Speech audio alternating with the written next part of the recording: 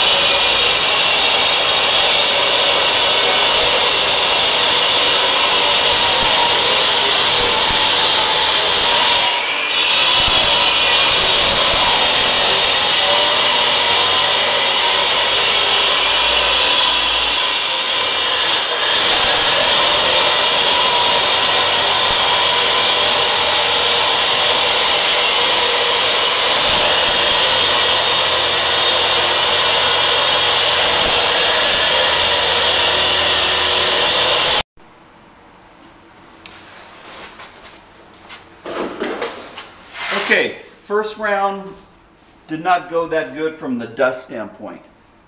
This is what they supply with the saw. It's sort of this offset, angled, soft plastic pipe. And then again, I put this PVC pipe in here to kind of redirect it. The problem is the shroud that goes over the blade couldn't move very good.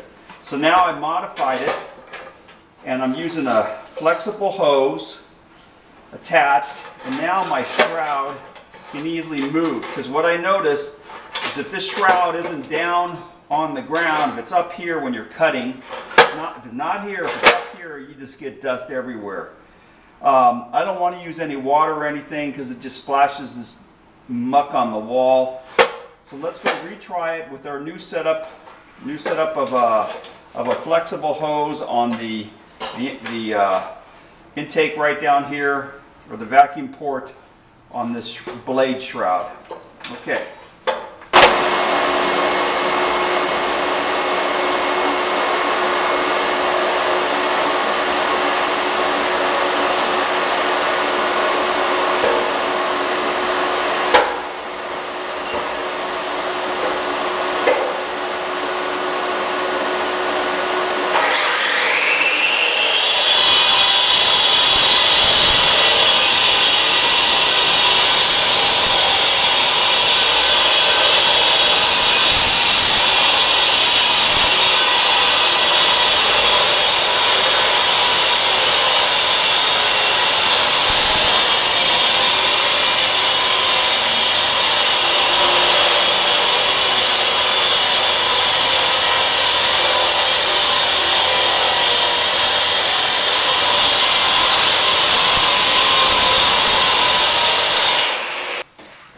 Okay, the sawing is complete.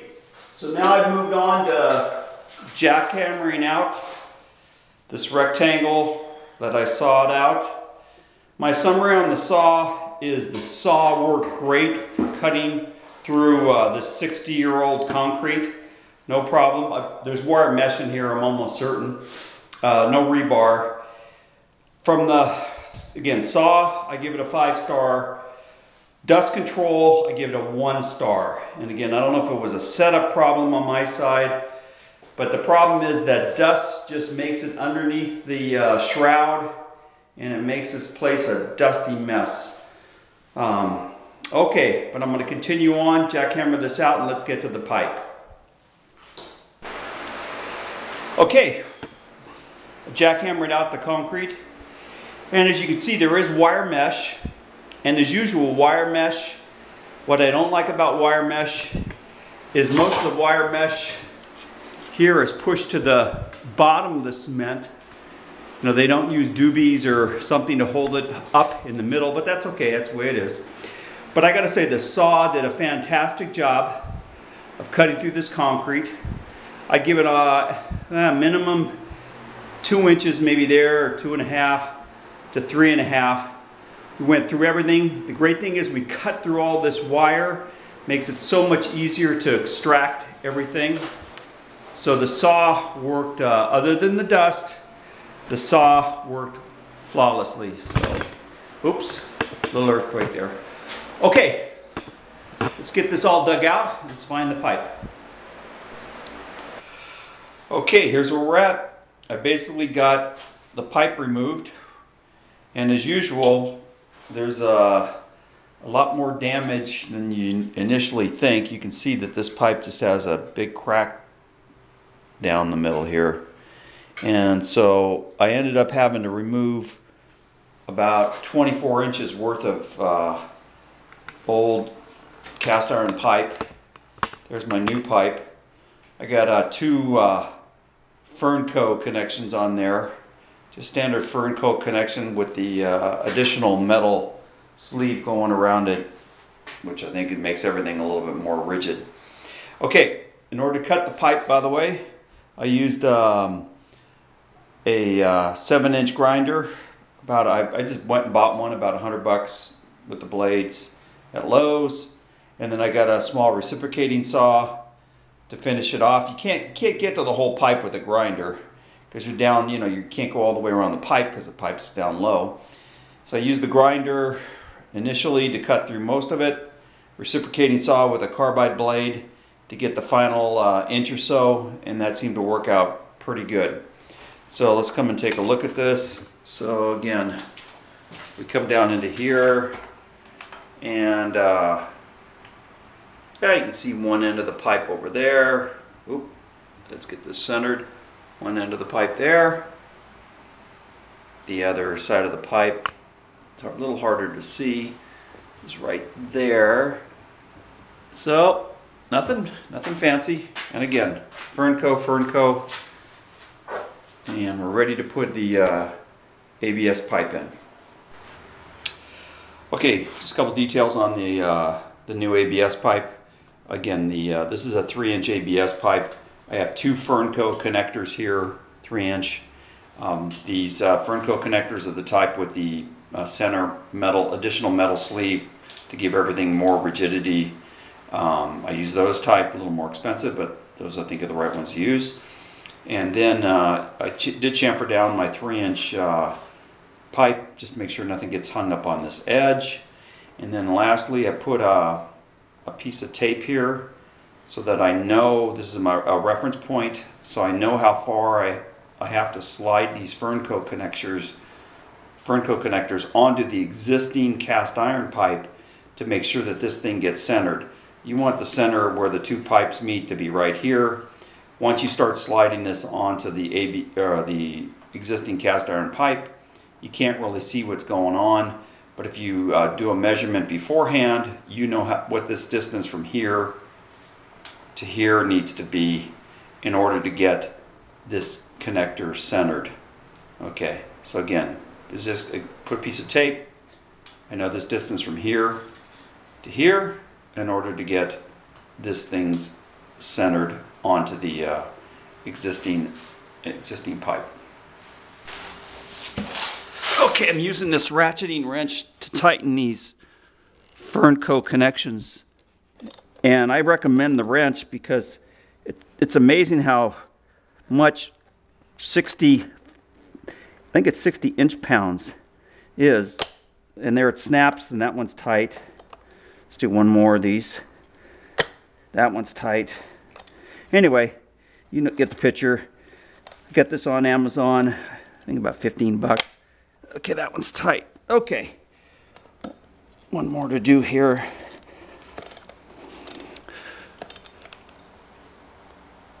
Okay, here we go.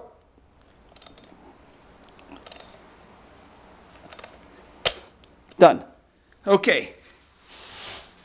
Again, here's the tool, available on Amazon, and I highly recommend it because, you know, it's amazing how tight these are. Okay. Okay, now more mindless part. I got the pipe in there. I'm going to take my tamper, about every 8 inches or so. We're going to tamp it down. Again, this is a, I don't know if it's Harbor Freight or not. Whatever, it's just a tamper. 10 inch by 10 inch. Probably feels like about 15 pounds. Nothing major. Okay, let's 8 inches at a time and get up to the level of the existing concrete. I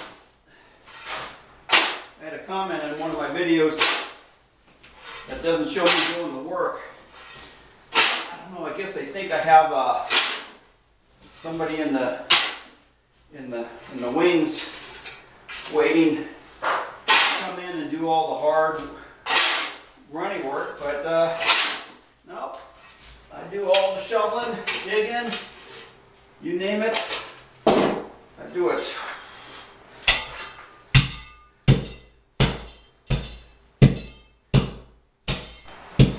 Okay, got the hole all filled up. I used the existing dirt.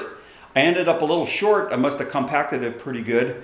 So I added about 2 inches or so of just general purpose sand to bring the top level to the sand to be about 4 inches. Compacted that down again with my compactor. Okay, we're going to tie our cement into the existing slab. Because again, you don't want the slab to go up or to go down. So the way we're going to do it is we're going to put some holes into the existing slab with, and then we're going to put rebar in there. I'm using a Makita hammer drill that I own, 3/8 inch bit. I'm using number 3 rebar. By the way, number 3 rebar is 3/8. Number 4 rebar is 4/8 or 1/2. That's the rebar system, if you're ever curious about that. So again, we'll do a 3/8, put in some rebar so that our new cement basically has a way of tying into the old cement, and we won't get any sinkage or raising of our new slab piece. Okay, we're on basically the final step. I got the rebar in there, and so I tied it in about 5 places, and I drilled the holes into the existing concrete about the depth of the drill bit, which is about 6 inches. And again, we're tied in about 5 places, and number 3 rebar. And now we just have a trough here. I'm mixing up my concrete, and we're gonna fill the hole with concrete. Okay, let's go fill the hole.